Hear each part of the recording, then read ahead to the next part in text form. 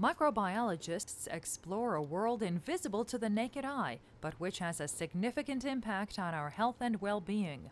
These scientists study organisms and cells that we can see only through a microscope.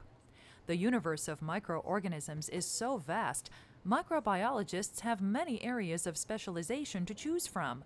Some become disease detectives, such as virologists, who focus on how viruses evolve, often studying newly identified strains in search of a cure.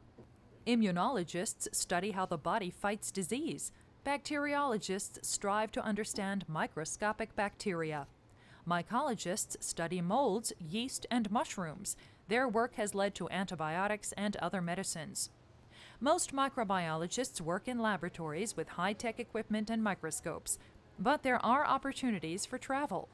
Field epidemiologists often trek to remote regions of the globe to study frightening outbreaks of rare diseases. No wonder they're called virus hunters. As in so many scientific careers, advancement comes with education and research experience.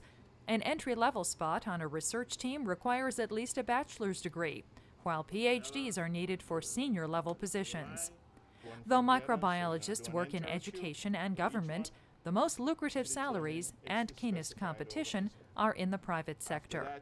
Many microbiologists grew up dreaming of becoming doctors, but find they love being scientists more.